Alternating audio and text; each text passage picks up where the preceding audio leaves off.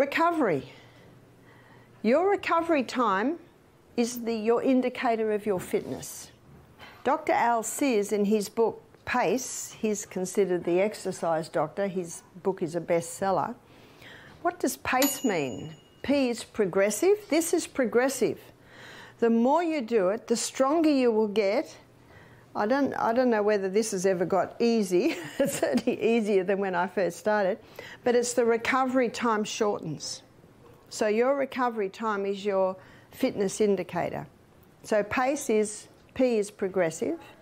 A is acceleration. You are accelerating. This is no gentle stroll. You're accelerating.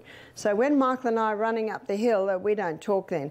He's way ahead of me because his legs are about 4 inches longer than mine.